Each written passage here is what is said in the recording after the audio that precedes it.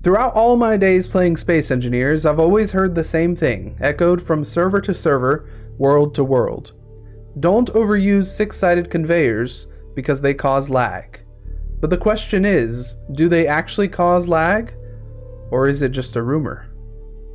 What is up, everybody? My name is Andrew and welcome to Space Busters, the Space Engineers series where we put things to the test to find out what is true and what is not. And in this episode, we're going to be answering the age-old question of, do six-sided conveyors or conveyor junctions cause lag? It's something that I've been told for a very long time, but I've never actually put to the test until now. So today, hopefully, we're gonna answer the question by the end of this video. And in order to help us test this, we have this beautiful, awesome, and amazing shell of a base. You might notice that there are some cargo containers, and you might notice that there are some sorters that are blinking on and off periodically, and there are of course a couple of timers which are activating those sorters, but what you might notice that there are not are conveyors, and that's for a purpose. So the way that we're going to test whether a six-sided conveyor causes lag versus its equivalent two-sided conveyor is we're going to run through a series of 3 different tests. The first test is a baseline test, and it's going to be using only two-sided conveyors. So we're going to hook up two-sided conveyors everywhere in this base, and we're going to measure the sim speed that we have at the end of that. Then we're going to reload the world and run our second test, which is our six-sided conveyor test, where we replace all of those two-sided conveyors with six-sided conveyors.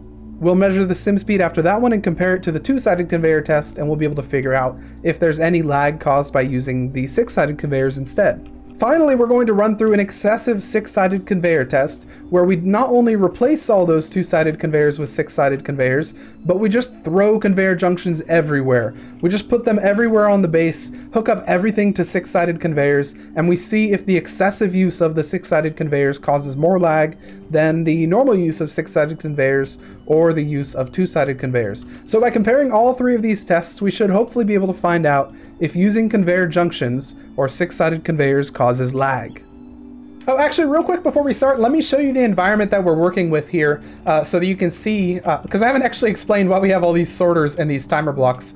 So one of the reasons a lot of people were saying that the six-sided conveyors cause lag when used excessively is because all these items have 6 ways that they can go when they're trying to get from point A to point B, whereas when you're using a two-sided one, there are only 2 directions. So it takes more computational power to figure out where an item can go from here to here if there's 6 sides per thing, when compared to when there's only 1 way that they can go. So that's the explanation for why people think that it causes lag. Why do we have all these sorters? Well, we want to keep the items moving from point A to point B. We don't want them to be stagnant because we want them to be always searching for a way to get from point A to point B so that they can really be doing that computational problem of trying to find that path, if that is indeed what they're doing. So that's why we have all these timers and sorters. They're activating on and off, and they're basically just keeping items continuously moving. We have 4 different areas where items could be moving. So first we have this cargo container, which could be moving to this cargo container. So that's place number A. Then we have these cargo containers, which are moving back and forth between these cargo containers. So that's number 2. And then finally, I know I just used A and 2. Let's use Roman numeral 3 for this next one. We have these cargo containers which are going to come up and all the way around this super long path down to this one, finally back around to the original stuff over there. And then we have this final little area which could take some of their materials and output them if it wants to. Also, I've added 6-sided conveyors wherever they're required. So for instance, there's no way that you could do a 2-sided conveyor in these junctions. So I've just gone ahead and added the 6-sided. So that's the 4. Finally, we have this giant test over here where we essentially have all these containers that are going to go through this sorter right here, and then to those ones, over to that, then all the way back through. So that's really going to stress test the 6-sided ones, I think, once we get to it. So that's our environment. I guess let's see how the first test goes. Remember, this is our control. So our 2-sided one. Let's get it started. So I don't know how much of this I'm going to show, but for our 2-sided one, all we really do is this. It's very simple. We're just kind of connecting the dots on all of these spots. I've made it very easy for myself to know where I need to connect them. This one actually also needs a connection right there. And then we need to connect this one right here. We're not going to use any 6-sided on the corners either. We're using these corner ones instead because those are more efficient as the rumor goes. Next, we're going to do this crazy one, which is pretty much going to go like this. Oh man, I'm gonna probably go into speed mode in a second because I don't know how much of this I want to show, but I just want to show you the basic layout of how this is gonna look. Whoops. All right, and then we're pretty much just gonna run this one all the way over here, and then turn up there, and then run it all the way back. So I have our sim speed showing this whole time, so we can see if it actually starts to dip at any point. Currently though it's not, which is a good sign, because again, if it starts dipping on the first test, that is a sign that something is awry. The idea is that this test will not cause, oops, that's not what I want. The idea is that this first test will not cause any problems whatsoever. And of course I've ensured that I've placed a couple of these in close proximity, so that once we use the six-sided, it kind of really ramps up that the amount that the computational power is going to be needed to search for a path. Again, if that is indeed what it's doing. A lot of people have said that this is something like this, the way it works is something that's left over from a long, long time ago. From a time where Keen apparently wanted you to be able to see items moving through the cargo containers, or the conveyors rather. I don't know if that's true, but that's just what some people have said. So let's just connect these dots right here. Again, a much simpler area right here. All right, we've almost connected everything, and we should start to see materials moving back and forth.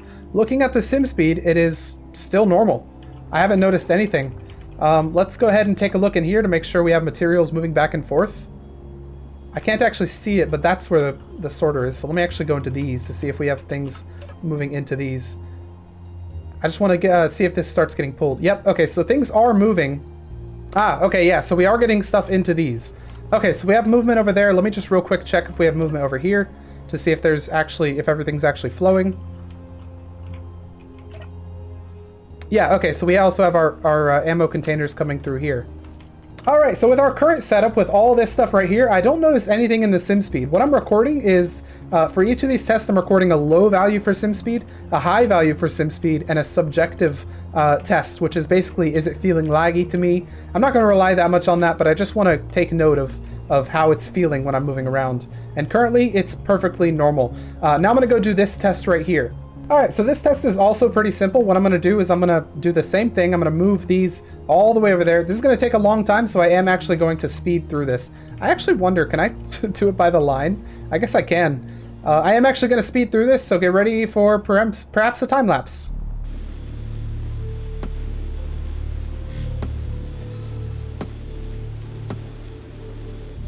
All right, welcome back. I probably didn't do a time lapse because because it's very disorienting. Honestly, on my screen, seeing all these red lines just go crazy. But we're about to connect the first one right here, so pay attention to the sim speed, I guess. Get ready. Here it is. Sim speed dropped to 90 for a second. We're not really actually worried about the temporary sim speed when you add something, because I think it always goes down. What we're worried about though is the sim speed as things are moving around. So let me actually finish adding all these up, and we'll be able to see if the sim speed is affected. Which honestly, it's a good sign that it's not doing much right now, because, well, because I think honestly we're going to stay at 2.0 or at 1.0 and 1.02. By the way, does 1.02 technically mean the game is going a little faster than it should? I think maybe that is what it means. Okay. Let's just go real quick, verify that things are actually moving around. I want to make sure that stuff is perhaps inside here. Yep, things are moving around for sure. And it is a closed loop. Let me actually give you guys an overview. Look how cool that looks. But again, when something is in here, if it wants to get to there, it only has one direct path, which is the key component to this, I guess. And it's the key thing that, according to the rumors, keeps this from causing a lot of lag. So, honestly, just sitting around, I'm noticing the low sim speed is 1.0 and the high is 1.02. Honestly, game does not feel any different as far as the subjective score goes. So let's real quick mark that down on our paper. Then we're going to run back to the basic world, and we are going to start this test over with six-sided. All right, welcome back, everybody. It's now time for the six-sided test, the one we've all been waiting for, the junction conveyor piece. This is the one that is said to cause a lot of lag. So well, I guess we're expecting the sim speed to go down. We'll see what happens. So you can see here, clearly we don't need to use these, but we are absolutely using them. And actually, this is going to make this a whole lot easier because we can just go yoink. I have no idea what that's going to do to the sorting, by the way. When I was planning this, I actually did try to make it so that the sorting wouldn't be that affected, but I honestly still think it's probably affected. Okay, this one's going to be a lot easier. Look at this. Boom. That is one of the reasons people use these as after all, is because they're a lot easier to like, you don't have to worry about any connections or anything. You can just honestly place them, and they just kind of work. And of course, they also offer redundancy. With the other system, if one of these, like this one, were down, you wouldn't need to worry because they're all connected to each other. They have that little bit of redundancy. Let's go run through this connection now. Again, look how easy this is. Boom. Let's come around here. Boom. Check out those. Boom. Oops, that one did not work. Boom. Boomity. Boom, boom. Okay, there we go. That is the whole base connected. I actually fixed these problems before I did anything, so we should see that these are actually going to get stuff this time. I hope. Let's just wait a few seconds. Well, I guess let's make sure this is getting some. And if that is, yeah, okay, so that's getting some. Let's, poor choice of words. Let's check out this cargo container as well. Yep, that is also getting some stuff. Oh, I did not connect this. Whoops. Okay, everything is now connected, and the base is of course flowing. We can actually, I'm sure we could see this in here, or maybe not. Yeah, probably in there actually. We should be able to see some stuff pulling in here in a second. Yep, there we go. So things are still flowing, and I'm not noticing any sim speed difference at all. We're still at 1.0, 1.02 standard sim speed, but I guess we're gonna have to look to the major test up there to find out if things really are as crazy as as people say they are. Okay, so again, this is gonna be really easy. All I'm going to do, actually, I wonder if I can just do the whole line in one fell swoop. I think I probably can. That doesn't replace the, no, it doesn't. Okay, well, I'll be back after 12 lines, I guess. Okay, here we are, moment of truth. I've built the whole entire, I guess you could call it like a coliseum almost, like a big dome thing, but we have not connected it yet. So this is the moment of truth. The second I connect this, technically, there will be more possible paths through this system for any given block than there are stars in the universe, probably. I don't know. I mean, it's a lot of connections. 6 to the power of 6 to the power of 6. It's a lot. So the moment I connect this, if there will be lag, there will be lag. Let's put it that way. Okay. Here we go. Making the connection. Come on. There we go. It is connected. I'm not seeing any lag. I'm seeing 1.0 sim speeds currently. I'm not feeling any lag. Game feels normal. Let me go and run through this to make sure that I'm not missing anything. Actually, you know what? I should see materials coming in through these things right here. Let's just wait a second, see if they actually do come through here, or if I've maybe missed something, perhaps. Okay, I'm looking at this 12K. Let's see if it gets pulled anywhere. 12K. All right, I'll tell you what I'm not noticing. I'm actually not noticing any of this getting pulled, so I wonder if it's actually stalled out the... Well, okay, that one's gone. There's none there. Let's find another one that has stuff and see if it... Actually, you know what? Here's what we're going to do. Let me real quick run through, turn these off. Okay, so currently this one right here is on 24/7. I want to see if it starts pulling these, or if they're just like kind of stalled. We had one over here. Okay, no, that's empty. Ah, okay. Yes, it is actually pulling it. It was just taking too long, but it is actually pulling it. So now if I go back to these guys, we should see that they are indeed pulled. Yeah. Okay, so we do have a connection. Everything is working as intended, and we notice no lag. There's no difference. There's no difference at all.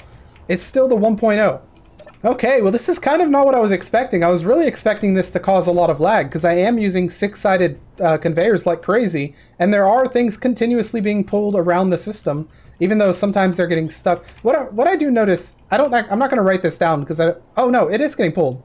I was going to say some of the stuff is actually like getting stuck in here for longer than I expected, but I am seeing things get pulled around, so I mean, what can I say? It's still 1.0 sim speed. Game is running fine. There's nothing like, I mean, if it was going to cause lag, this would definitely cause the lag, right? I mean, I still have to do the final test, which is the exaggerated six-sided one. So I am going to do that test. But honestly, I mean, if you're just looking for the answer, this probably answers the question. Let's run through and do the exaggerated test as well. All right, I've done about as much as I can to go excessive. Like I've honestly just destroyed our base with a bunch of conveyors everywhere. I've thrown more bases over here. I've thrown bases over there. I've thrown bases pretty much everywhere. The sim speed has not changed, but I have noticed that I've lost a lot of frames. I'm getting 30 frames now, whereas when I started this video, I'm pretty sure I was getting closer to 60. So maybe I've been measuring the wrong stats. I'm going to mark down that the sim speed did not change, but I'm also going to go back to each scenario and measure the CPU load, because I think maybe we can actually get more from that than we can from the sim speed. So let me run back through all the tests real quick and verify that or check the CPU load just to see if things have actually changed. All right, after running through all of the different scenarios once again, I actually have a different outlook on things after recording the other stats. Let me get back up to my perch real quick.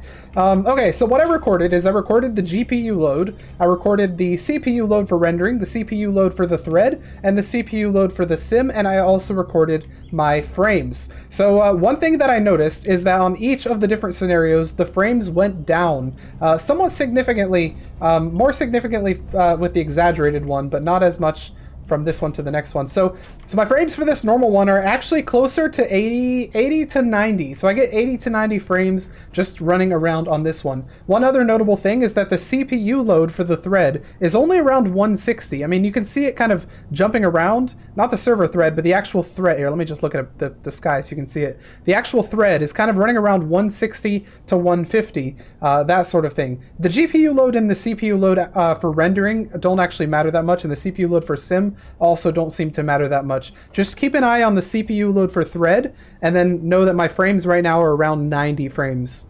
Now loading into our non-excessive world of using the six-sided conveyors, the first thing you'll notice is the thread CPU load. You can see it fluctuating between, it goes down to as low as 170 and up to as high as like 390. So where that was before, just sitting at around 160, now it's going up all the way to 370. And I have to imagine, because the only difference is the six-sided conveyors. They're both the same world. But the only difference is that we have the six-sided conveyors in this one and only the two-sided ones there. So it's definitely causing a load on the thread CPU. The other CPU, like the sim CPU and render CPU and the GPU load, aren't actually that changed. The other thing is that my frames are actually much lower. I have only around 60 to 70 frames instead of the 80 to 90 that we were getting before. So it is causing a strain on my system, even though the sim speed is not quite affected. Over in the excessive world, where you'll notice we have multiple of the same kind of base, all doing the different things. We also have multiple of these giant bases, the other one's down there.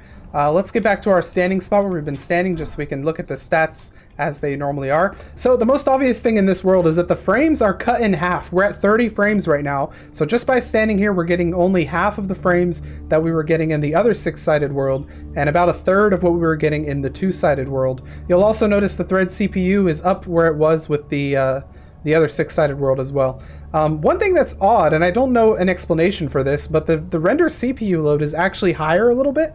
Where in the other worlds it was 70%, now it's 87%, and also the GPU load is a little bit lower. So I don't know what's causing that. The GPU load in the other two worlds is around 40 to 50, and the GPU load here is only 20. The render GPU load, that is. So I don't know what's causing that, but maybe, I don't know, maybe some sort of lag. But I think we can finally safely answer the question of, do these conveyors cause lag? Alright, I went back to the normal six-sided world for the outro, but we can finally answer the question we set off to ask. Do these six-sided conveyors cause lag? And the answer is yes, sort of. They don't actually lag your sim speed at all. Even after using all of these, and in fact, even in the excessive world, our sim speed was hovering at 1 to 1.02. What they do, on the other hand, though, is they do lower your frame rate. I don't know how this will affect a server, you're playing on a server, but in a standard world, they do not lower your sim speed. They do lower your frame rate a little bit, and a lot of it, in fact, if you're going the excessive route. But what I can say for sure is that 99% of people are not putting this many conveyors on a grid. So honestly, if you're using this amount of conveyors right here, There's no sweat. It won't cause, like, the only change we notice is when we added this many conveyors. So here's my recommendation. If you're building on a single grid, don't really worry about if you're excessively using these standard conveyors, because look how many we put here. Look at all of these conveyors. There are thousands. There are thousands of conveyors in here. This is not just a shell. It's all conveyors everywhere. Well, not anymore. Now it's a little bit block. But yeah, I can honestly say that if you're playing on a normal survival world, you do not have to worry about excessively using conveyors like this. They very minorly affect your game, and they do not affect the sim speed whatsoever, at least as far as these tests go. So that's, I think, where we're going to leave it off. If you guys want to see a bonus thing, stick around. In a couple of minutes, I'll show you a bonus little thing, or you can skip to it in the video, that's fine. If you guys like this video, please hit the like button. Comments, put any suggestions that you have about future Space Busters episodes, and also any gripes that you might have with this one if you think that I missed anything, or if you think that I missed any test cases. Pretty much I just figured let's put a bunch of conveyors down and hope that if we run materials through them, they will cause lag. But honestly, I mean, we have things connected everywhere. This isn't connected to that, but I don't think that causes that much. We can real quick run a connection there and see if that changes anything. Nope, frame rate is the same, and I don't think the CPU load has gone up or down any, so yeah, I think we're honestly fine. Just don't worry about it if you're running a single world. Okay guys, that is the end of the video. Again, I hope you liked it, and I will see you in the next episode of Space Busters. Now, for any of you who are sticking around for the bonus thing, here's what we're gonna do next. So one thing some people do, instead of putting conveyors everywhere like this, is they actually put cargo containers. So let's do a quick test to find out what would happen if you replace all of these conveyors with cargo containers instead. Cutting to when that's built.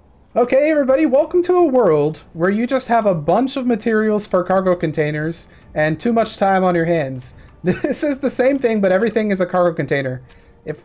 Oh, well, that's how you probably crash the game. I don't know, you can see the numbers there. There are 10,599 of them in here. So yeah, that's that. Sim speed's still at 1.02. The only big thing I noticed, the frame rate's the same as it was for the six-sided one. So frame rate's around 60, 65, roughly in that general area. The only thing I noticed was that the thread CPU load seems to be way higher, or not way higher, but just like a little bit higher than than it was for the conveyors. For the conveyors, it was kind of hovering between 200 and 300, maybe up to 350, 370. Now it's hovering between 300 and 400. I mean, currently it's at like 200, but I've seen it go into the 400s, just kind of like chilling here. See, it went into 400 there for a second. So I think the CPU load has gotten a little bit worse with the containers. And also, if you try to open a container, you get this game crash, maybe? No? Is it gonna come? Okay, it actually came back. You get this momentary amount of lag, and in fact that lag persists if you try to navigate the menus. Not in here, obviously, but in the oh, I've done it again. Oh no. I wouldn't be surprised if the recording starts having trouble there for all the oh my god, look at our sim speed just from going in here. It's 0.08. Oh my god. Okay, I would definitely not recommend doing that in that case, but that was your little bonus scene right there. Just a little bonus where we put cargo containers instead to the test. So if you're one of the people who uses cargo containers instead of conveyors, thinking that they won't cause as much lag, then you are wrong. They cause roughly the same amount, if not a little bit more. But again, I would not worry, to be honest. Unless you're doing this many cargo containers, I would not worry. Just like, don't worry about excessively using them unless you're building a Goliath of sorts. Then worry. That's pretty much all there is to it. Alright guys, that's the end of this video. I'll see you guys in the next one.